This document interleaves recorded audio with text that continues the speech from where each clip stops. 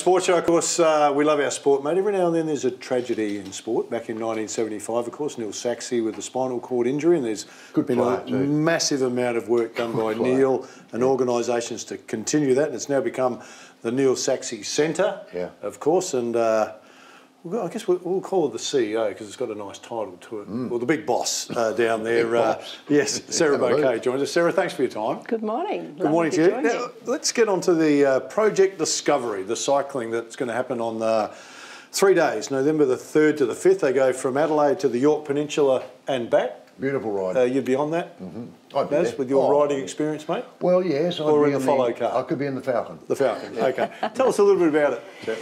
Well, about 7 years ago, the player that Neil collided with on the field on that particular day, his name's Kevin O'Keefe.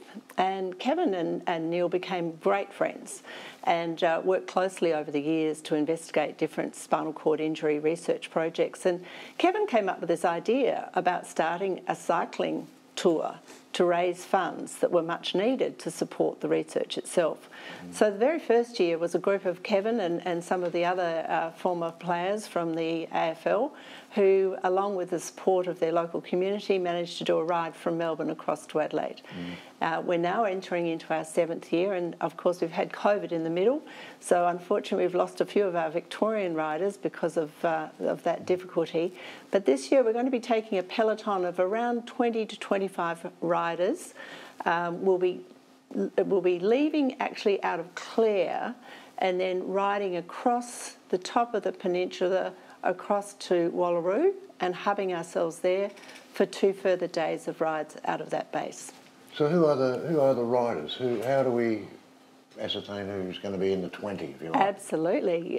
We're very lucky. We've got a great website which anyone can go to any time. If you just go onto Google and put in Project Discovery 7, it'll bring up the spreadsheet or the page, the web page, which tells you exactly who's riding with us. And this year we've actually got not only a number of riders who've come with us before, because I've got to tell you there's something special about the culture of this ride. It's pretty unique. It's absolutely wonderful. But we've also we're pretty excited for the first time ever, we've got a para-athlete riding with us, Scott Crowley, who's represented Australia in several Commonwealth Games, yes, he has. Both as a wheelchair basketball player and also a cyclist. Scott is going to be riding with us, doing over 100 Ks each day on a hand cycle. Wow. And when he's riding, he's on hands. A hand cycle. One of these. One of these. 100 Ks. Each day, and when he's in his bike, he's lower than a car wheel. So it's a pretty phenomenal effort. That's tough, yeah. In addition to that, we've also got some terrific players from the SANFL who are coming along. Of course, Neil's club was North Adelaide, and so last year, for the first time, we had some young blokes come and ride with us, which was a lot of fun. Yeah. And this year we're also expecting to have players from Norwood, Glenelg, and Woodville West Torrens. Okay. And we're really excited because it allows the players to get out into the community, into rural and regional areas, which is really lovely for the people in those areas as well. We've got a fundraiser before that though, Sunday the 9th at the King's Head. There's a big quiz night there to get some funds underway before the ride. Tell us a little bit about that one. Yeah, absolutely. So we ask all of our cyclists to reach out to their network and community to help them each raise $3,000, and all that money goes directly into the research projects themselves. To sort of assist that and help some of them along, we're having a quiz night, quiz session. It's not really a night, it's from 4 o'clock on Sunday, the 9th of October. And we're going to enjoy a pretty fun event. We've got a fabulous bloke called Phil Badcock, who's done a lot of variety bashes and a lot of quizzes for them, and he's going to come along and be our quiz master. And we've got some pretty special prizes, including one of our amazing sponsors who has donated $5,000 worth of blackout window coverings, which can be pre-bid any time up to the Sunday. So if anyone's interested in bidding on those, they can get in touch with me again through the Project Discovery website. You can contact me there. Yeah, good luck if you get any of the answers right. I've been to some of those variety and sports nights. I wouldn't say they're good at, and the longer the night goes, the less chance of getting any answers. It'll be really good. No, it'll be a fun night. So Sunday at the King's Head, October the 9th. Get on and have a look about that. Support that. Yeah. There's minimal grants that go in to this centre, and very few, if zero, federal. So other than the fundraising, it's nearly impossible for you to keep it going, isn't it? Or difficult. Funding research in this particular area is very, very difficult, and that's despite the fact that at least one person suffers a spinal cord injury every single day in Australia. The number of paraplegic and quadriplegics are really pretty much plateauing off because we've now got an ageing population, and that means that more people over the age of 50 are now incurring spinal cord injuries.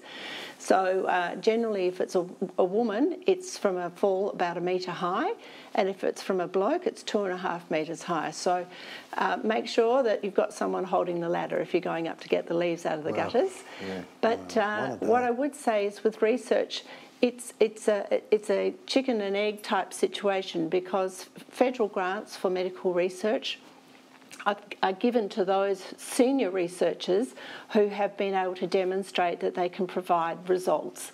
But of course that becomes self-fulfilling if you haven't got a senior researcher, because they're not going to apply to do their career down that pathway if they can't get any funding.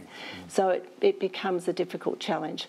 But we're very fortunate. We're very, very fortunate to have a fantastic research group, and we do get some funding from outside of Australia as well as some from the Lifetime Support Authority here in Australia, LSA. You've had some challenging career moves. I was reading up on you this morning. This would have to be up there. Definitely. The biggest challenge? Yes. You've done some wonderful things, that was what I'm saying, but you've moved into this area here and it's a massive challenge for you. Yes, yeah, it definitely is. Medical research is a very, very difficult area for a profession. Researchers are genuinely passionate about the topic that they pursue, whatever that topic might be. And in our case, we've got a researcher, Dr. Ryan O'Hare-Doig, who really gives his whole in terms of what it is that he wants to do.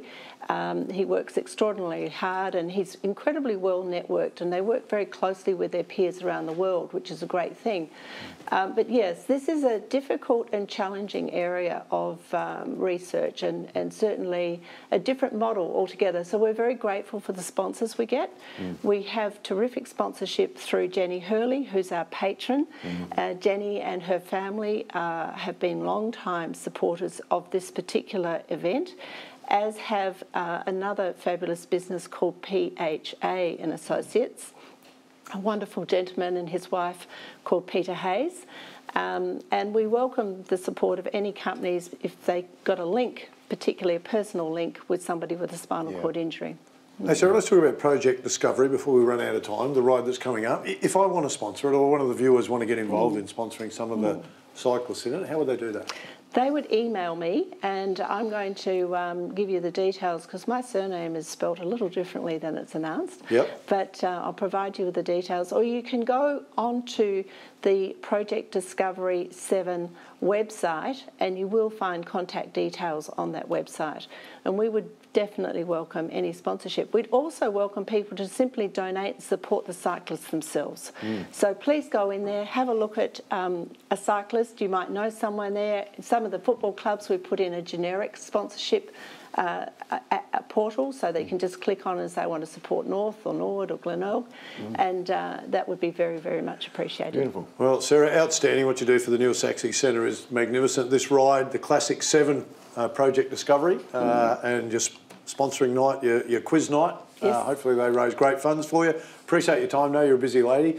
If you need the details, look on the website, get involved. You need to support Project Discovery Classic 7. Back with more in a moment.